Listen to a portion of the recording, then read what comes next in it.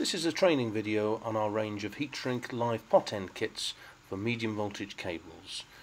We show here single core, but we also have kits for 3-core cables.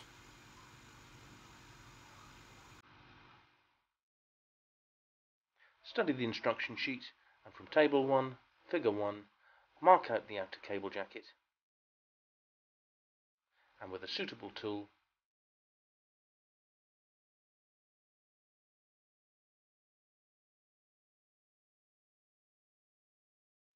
score the jacket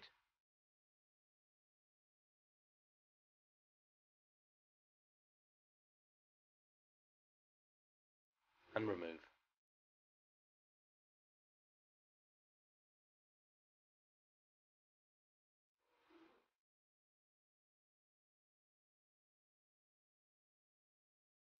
Then remove any fillers and the copper equalizing tape.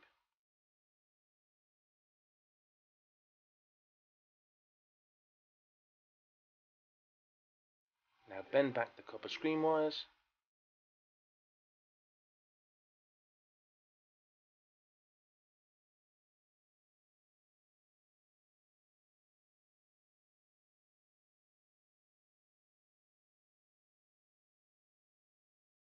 temporarily securing to the outer jacket.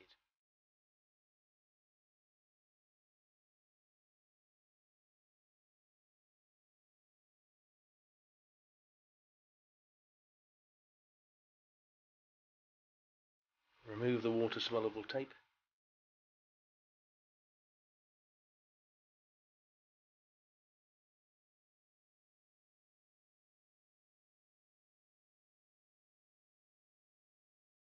and mark out the conductive screen end point. Now we're going to show you the use of a semiconductive bonded removal tool. This is the best way to remove the semiconductive layer rather than use glass. Once you've set the tool up,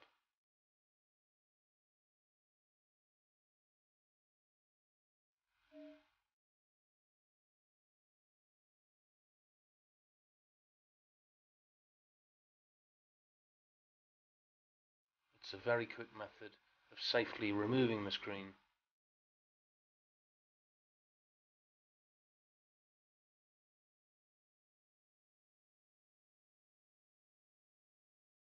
and puts a very nice tapered finish at the screen end.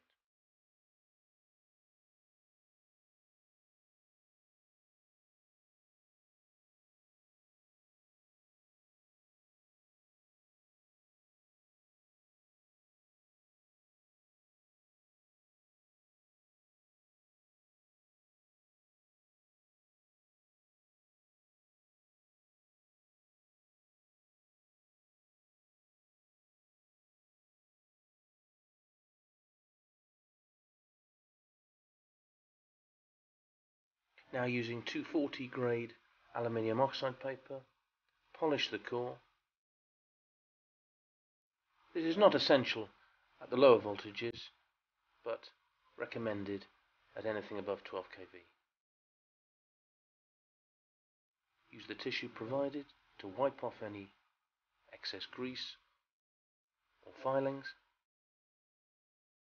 And now using an insulation stripping tool set to the correct depth,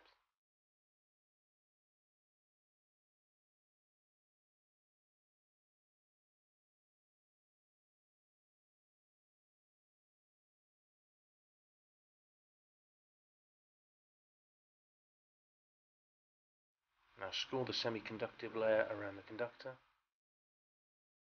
and remove.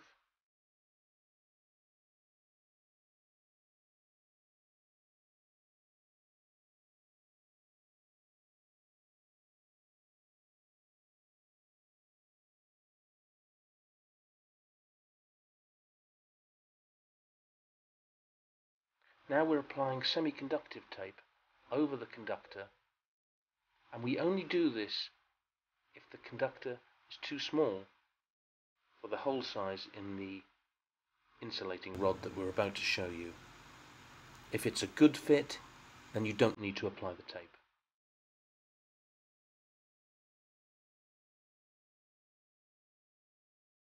This is an insulating rod with an applied screen on the outer surface.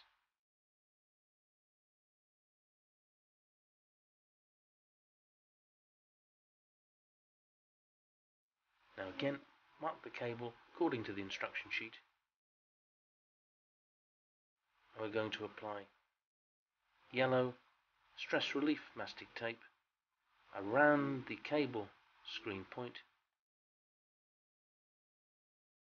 10mm onto the primary insulation and about 20mm onto the semiconductive layer.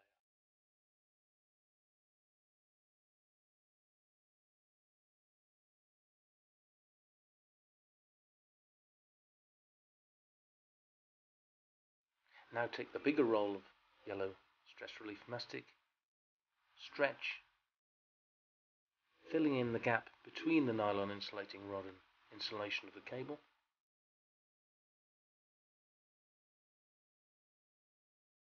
Tapering up to the rod.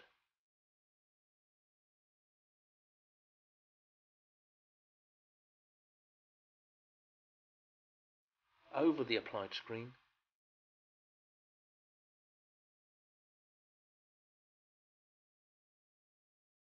And then back again so that we have a nice smooth taper from core to the insulating rod. It would be advisable to have some help from a colleague so that the rod remains in position. Now position the stress control tube so that it sits equally over each screen.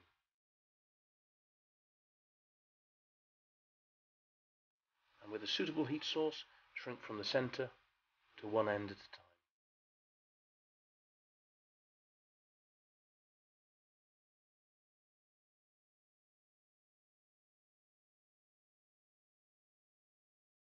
Now use a tissue provided to clean the surface of the stress control tube. This has shown to improve electrical.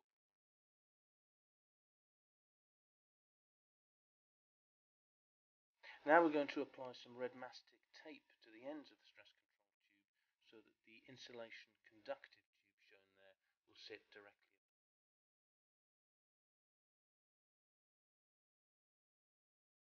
That will create a very good moisture.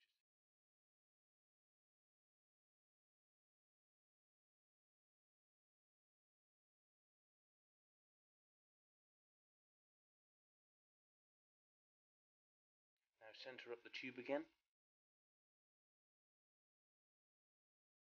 and shrink into position. Now this pot end is 12 kV rated. At 17.5 kV and 24 kV and 36 kV there will be additional red insulation build-up layer.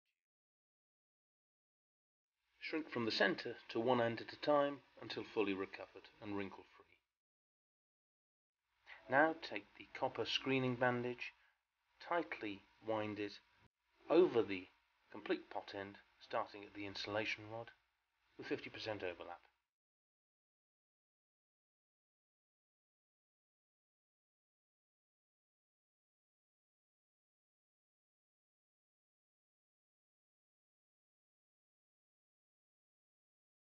Take it right up to the copper screen wires.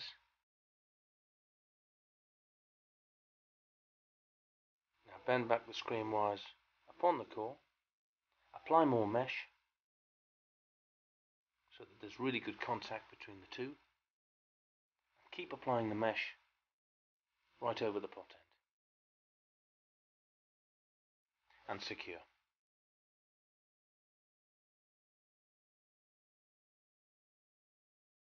Now take the adhesive lined end cap, position it onto the insulating rod end.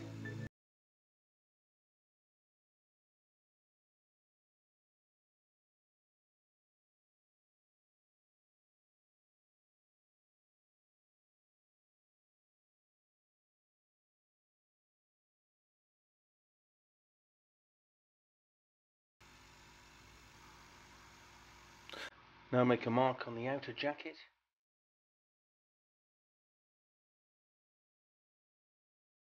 and a braid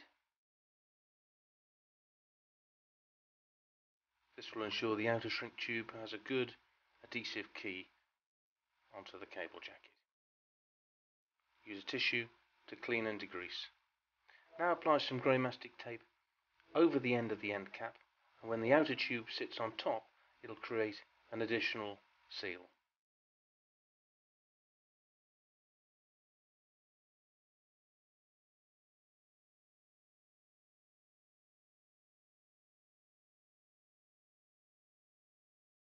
Now centre up the outer shrink tube, and starting from the centre, shrink to one end at a time. Keep the flame moving to ensure even shrinkage and that sealants are visible at both ends.